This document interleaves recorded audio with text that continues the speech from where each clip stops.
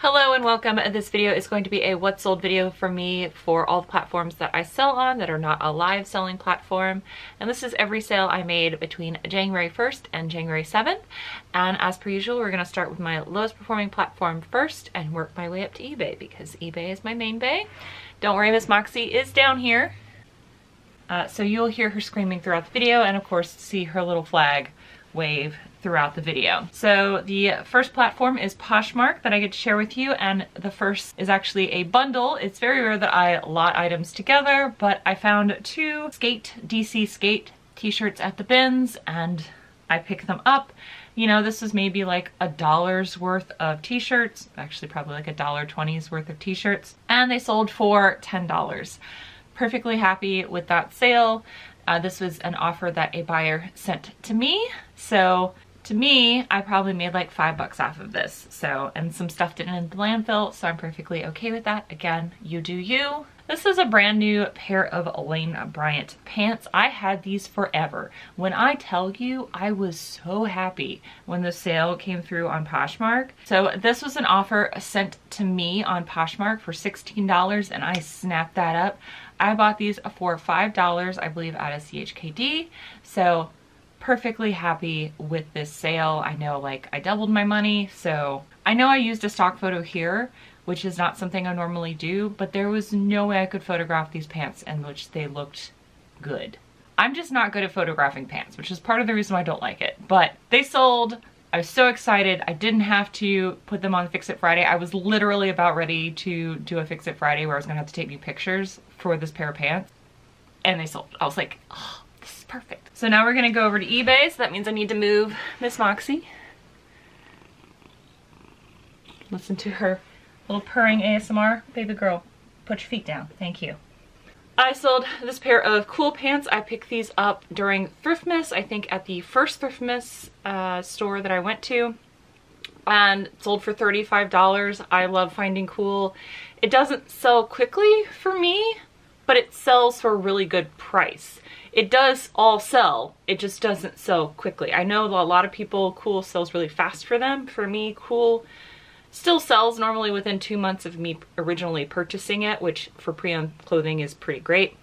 But it's not like a quick flip, but it is a consistently good flip, like over $25 flip. This is something I modeled. This is something I also picked up at the bin, so I paid like $1 and some for this. This is a J. Crew merino wool, which is why I decided to pick it up at the bins. I do believe me modeling this helped because it's very twee. If you guys remember, like in the early teens, you know, the New Girl type of aesthetic, like if you ever watched the show New Girl, like this is very that. So I was about ready to relist this as well when it sold, and I was going to put twee in the title because that's now its own sub-genre that I didn't realize, an aesthetic that people look out for now. So it sold for $12.64. Again, I got this at the bin, so super cheap by cost. So this next giant bundle of awesomeness here, this Chico's Traveler's Awesomeness, I have Leah to thank. Leah, thank you again so much for watching all of my videos and also for being so supportive in my business. I do hope these were for you and that you love them. And as soon as that Helping the Homeless video for Thriftmas went live, Helping the Homeless is the name of the thrift store. It wasn't like a charity thing or anything. Well, the thrift store is a charity. It doesn't matter. Leah, thank you very much for this absolutely huge purchase, and I hope you are loving the skirts, and I cannot thank you enough for just how supportive you've been here, both on this channel and then also with my business. I do hope you're loving everything you buy from me. It does mean a lot. This is actually something I have Donna to thank. Donna, my friend Donna, she donated this to me because she's like, I don't wear it anymore. It doesn't really fit me. This is an Under Armour quarter zip with like the little thumb holes, which is we love here. And it sold for $15.19. So Donna, thank you very much for helping me in my business and for donating to me. It's really nice. I am very grateful to my friends that they're both so supportive to me here on my YouTube channel and then in real life by being my friend, and then also supporting my business by like donating stuff to me. It means a lot. This is an Oak Hill piece, so it took a year for this to sell. This is one of those items that I picked up for the collab I did with Matt, Amber, and a lot of Josh. I miss a lot of Josh. I hope he's doing well. But this is something that was in Matt's menswear manifesto, and it took a year to sell. So it's not 100% foolproof. Oak Hill is a plus, a big and tall plus brand for men, and it's still sold. It sold for $16.89. I paid like $5 for this at a thrift store for that collaboration. This is Adriana Goldschmied, the Fahrenheit Skinny. I bought these, I believe, when I was in California, and I finally got around to listing them when I was doing my Money Pile Monday. So this is awesome that they finally got listed and that they sold. I doubled my money on this. I did pay up for these because thrift store shopping in California is expensive, but I figured I had seen, I don't know who I was watching, where they were still having success with this particular skinny jean. You know what? I just pick up stuff that I think people would want to wear. Chasing a trend can be a good business model, but I feel like there's always going to be people that are wanting to stick to their skinny jeans. So there we go. So this is Disturbia. This is something I also think I picked up at the bins. This is a heavy denim skirt. So I believe this probably cost like around $2 when I purchased it. Disturbia is an alternative UK brand, thus the title. And this sold on an offer of $17.50. It was really interesting too, because I actually got a message when the buyer got it and I was like, oh no, what's wrong? And they're like, is this washed already? And I said, yes, everything gets washed in a dye and perfume free laundry detergent, but prior to being photographed and listed.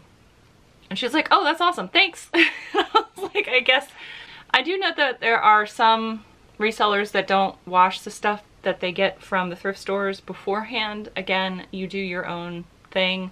But I do that because I know the thrift stores here spray this like disinfecting spray and I'm allergic to it. So I actually more or less do it for my own benefit. And it just happens to help out others apparently. This is a Hardy Boys book. I paid 50 cents for this at the bins. So it sold for $3.50. Again, if that's not something that you're into, no worries. I, again, love buying and selling vintage books because I do not want I don't want them to end up in a landfill. This is something I paid $5 for at an estate sale. This is from the 70s. It had a matching pillow with it. Yes, both things did get washed. But it sold on an offer for $40 and then the buyer paid $20 for shipping. I just thought this was so cool. And this is just, I can just see this in an Instagram post, like in a papasan, like laying up against with like one of those big macrame, like one of those big macrame planters with like a pothos on it and then like a fiddle leaf fig tree next to it.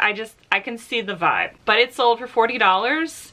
Again, I'm still picking up vintage Afghans. I'm just really bad at listing them. I do have 3 more I have to list because I've emptied out one of my blanket boxes. But this was a great sale and I was super happy to see this go. So this pair of vintage Anchor Blue slacks sold for $34.87. Anchor Blue was like apparently not a great brand when it came out, but because of the Y2K resurgence, just like with mud jeans now, I was checking comps on mud jeans because, you know, my friend Paul over at Philly Flipper, who's now Florida Flipper, I don't think he's changed his name yet, it's just he's moved. He can sell mud jeans, and I was just checking because I actually saw a pair of mud jeans at the thrift store and I was checking comps. I was like, are you kidding me? And it's about this because this is what's on trend right now. So this sold for $34.87. I picked these up when I was in California because this is more of like a West Coast brand. And yeah, I paid like $2 for these pants. And I remember being at the thrift store at Eco Thrift with Courtney and she was like, really? You're gonna pick those up? And I was like, yeah, no, these sell really well. And yeah, they did. They sold like within a week of me listing it. so this is a great sale. So yeah, really happy to turn $2 into 35. I would love to do that more often, but I don't live on the West Coast, so my chances of finding Anchor Blues are really slim. So this is a hat that took absolutely forever for me to get around to listing, and when I did, it sold like much quicker than I thought it was going to. It sold for my full asking price of $24.87. This is from the 60s. I paid like $3 or $4 for it at an estate sale. It's just like a cloche style mod hat. Very, very cool. I was like super excited when I found it, and then like, you know, the dopamine wears off and then it just sits there and you don't list it. But I finally got around to listing it, and it sold much faster than I thought it was going to, and for my full asking price. This is something I picked up at the bins for Thriftmas, and this sold pretty much within 48 hours of me listing it. This is a linen skirt. The brand is Markwear, and this sold on an offer of $25.39. Again, sold, I got it at the bins, and it's linen, so I paid probably like $1.25 for this, and it sold like within 48 hours. So this is definitely a brand I will look out for, and it's always nice when you find something at the bins that you can flip really quick like that. This is another thing that I picked up for Thriftmas. This is a Lucky Brand top, and I picked this up, I believe, at the Helping the Homeless thrift store. So this was buy one get one free, so this cost me $2, and it sold for $11, so that's great. I'm perfectly happy to pick up Lucky Brand shirts if I get them for really cheap, because they typically sell between the $10 to like $16 range. This is a vintage 60s cute little Peter Pan collar top. This is from that big vintage haul that I am still staring at behind this camera. This, again, I had basically recouped all of my money from this giant estate sale haul on Whatnot, so everything I sell from now on is basically pure profit. So this, $12 of profit. Awesome. I'm really happy whenever anything from this big vintage haul sells, mostly because it's taken me forever to list it. Oh my goodness, these contact paper things. So I was like this. I have so many of these, like 7 different types of these contact things, and I was like absolutely so excited when I went to the Restore near my house here in Newport News, and like I bought an entire case of this. I spent probably $100 on contact paper at this Restore, because at the time I had bought this, I was getting fed a lot of content on TikTok, and also like on one of my YouTube accounts that I have, of like renter friendly ways to like upgrade your space. And all of them, the lifestyle girlies, were using contact paper to like, as a renter friendly way to do their space. So I was like, oh my god, I'm gonna make so much money off of this, because I found a bunch of really cool ones. Like here's just like the basic black and white, and then like we have this nice little like flower dahlia. I was just so excited for this, and then these have sat. These have sat for so long, and I finally sold some. So I sold 2 of them, and they are the Brown 70s strip is what I decided to title it. And I sold 2 of them. So I have recouped some of my cost now. I have also sold 2 more now. So I have noticed that when I do a variation listing like this, it takes forever to get that first sale, unless it's like a super high demand item. But once you get that first sale, it just is a slow and steady like stream from there. It's just getting that first sale that is the issue. So it's happening for me now. Sold for my full price of $19.74, and that's like if you buy more you save more, because again I want to get rid of this, because I've had it for, I think at this point, like over a year, like a year and a half now. So I don't know. I'm not upset I bought it. Everything sells eventually, and it is starting to sell now. So maybe don't get as excited as I did about the contact paper unless you find mushrooms. If there's contact paper with mushrooms on it, buy it. I would still in a heartbeat buy that. This is something else from Thriftmas. I picked this up at the yard sale. I paid $1 for this. It sold for $6. This is the Braveheart soundtrack. This was a new sealed thing. Another thing that I picked up for Thriftmas, and something I have to thank a viewer for, Diane, thank you very much. I believe they bought this as a gift for a friend. I'm not 100% sure, but I do hope it made it to you in one piece. I'm guessing so since you already left me positive feedback. But this was a beautiful Georges Briard little cheese tray. It's the first time I found one of these that actually still had the original knife attached to it. I have found so much Georges Briard during Thriftmas. Like I would find normally one piece every 6 months, and I managed to find like 3 pieces in a month. So that was a treat for me as someone who loves and looks out for that particular mid-century designer. Sold for $11.40, and I paid 50 cents for this. So again, Diane, thank you very much for purchasing for me. This is something I think I got at the bins. This is a Disney Mickey Mouse long sleeve t-shirt, sold for $10. Buyer paid, of course, for shipping. So this is a vintage piece that I was actually really sad when it sold, not because that I particularly cared that it had the American flag on it, but this was the softest, coziest acrylic sweater I have ever worn in my life. I have never felt a vintage acrylic sweater this soft ever. I loved this thing. If it had like something else on it besides the American flag, I probably would have absolutely had to keep it, but this was an amazing sweater. It sold for $20 on an offer, and the buyer paid for shipping. But yeah, this was awesome. Like if this was just like a regular, like even if it was just a straight gray or a straight green sweater and didn't have any like embellishment on it, I probably would have kept it, because this thing, as soon as I put it on, it was a mistake putting it on, because I was just like, oh no, I'm gonna be sad when this sells. And I was sad, and I'm still sad because it was awesome. So this is a pair of figs that I got during Thriftmas. My first time ever finding figs was during Thriftmas, and then I, again, just like with the Georges Briard, found a bunch of it. It sold for $22, so this was on an offer, and yeah, I paid like $5 for this, so it was awesome. This is something I picked up at the bins, so I paid 50 cents for this vintage Casper book. Again, these vintage children's books from like the 40s, 50s, and 60s, if you can find them and they are not chewed on or drawn all over. If they have like the kid's name written in it somewhere, that's normally okay. But if you can get it in good shape, these can be worth at least what I think to be a decent amount of money. This is definitely way more expensive than it originally cost in the 60s, but sold for $6.87. And this is the first edition hardcover of Casper, which I thought was cool.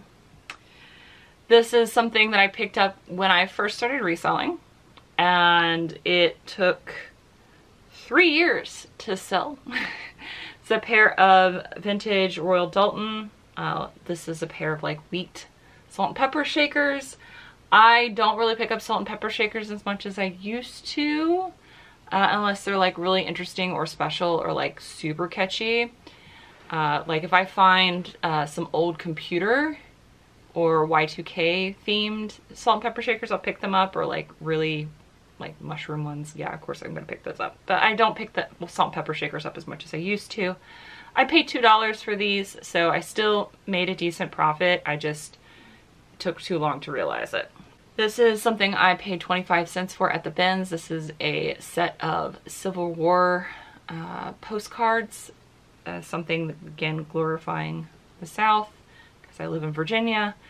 I paid 25 cents for these at the bins. It had all 12. It was a brand new, basically, pack of postcards that I picked up for 25 cents, and someone offered me $8, so I happily sold that to them. And this is a pair of Vineyard Vine pants. These were brand new with tags, which is why I picked them up. I paid $5 for these at the Goodwill in Williamsburg. Sold for $42.39.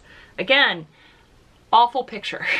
I am terrible at taking pictures of pants. So when they sell, I get really excited, because I'm like, even if you have ugly pictures, you can still sell stuff if it's what someone's looking for. Now, this is a beautiful picture because it's a beautiful piece. This is something else I picked up for Thriftmas at the Dav in Hampton. I ran into an entire glut of amazing, vibrant, vintage 90s like button fronts. This one was a men's one. This was a men's large, sold for $15. This was pink. It's like bright neon colors, and it had a bunch of fish on it. I just thought it was a cool shirt. Super glad someone else did too. This is a vintage purse I picked up at a thrift store and paid $4 for it. It sold for $18.50. It did have a little bit of a nick in the leather, which is why I was totally happy with it going for $18.50. But it was a beautiful vintage piece and I just didn't want it to get thrown away. This is another piece I picked up at the yard sale for Thriftmas. Again, I paid $1 for this and it sold for $6.69. I will pick up most sealed CDs that I find if I can get them for $1 or less. This is a vintage paperback edition of Gone with the Wind from the 60s.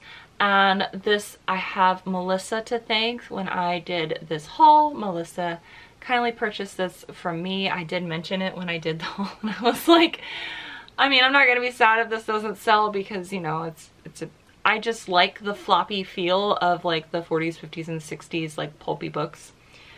So at Melissa, I hope as you were reading this that you also enjoyed that.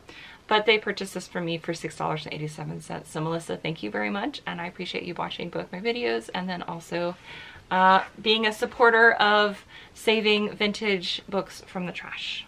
I appreciate that.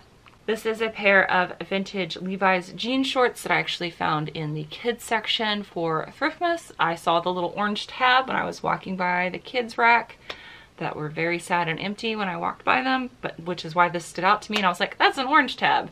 And then I looked at them and realized that they weren't kids. Sold for $15. I paid $4 for these at a Goodwill. This is something I picked up at the bins. This, I believe for Thriftmas, this is Nike Sportswear Grow Your Soul. Sold for my full price, asking price of $7.87. I believe this sold like before I could put the video out. So it was like one of the things that had sold when I was doing the haul portion of the video. So I was very surprised that this sold as fast as it did. And it was at the bin, so I paid like $1 for it. Another vintage purse that sold. This one is from the 40s. I couldn't tell if it was Bakelite or Lucite, so I just put both in the title and was like, eh. I am not ashamed to do that.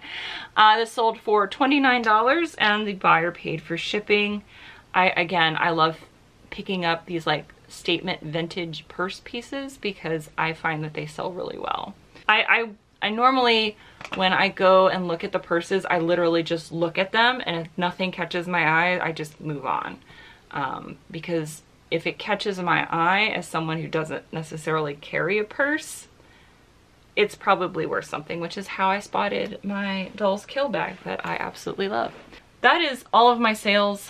Thank you guys so much for watching this video. This is just stuff that's selling for me. As you guys can tell, I sell all levels of stuff from like a couple of dollars to a couple of tens of dollars. And it's just a variety of stuff. So I typically like to sell what I like.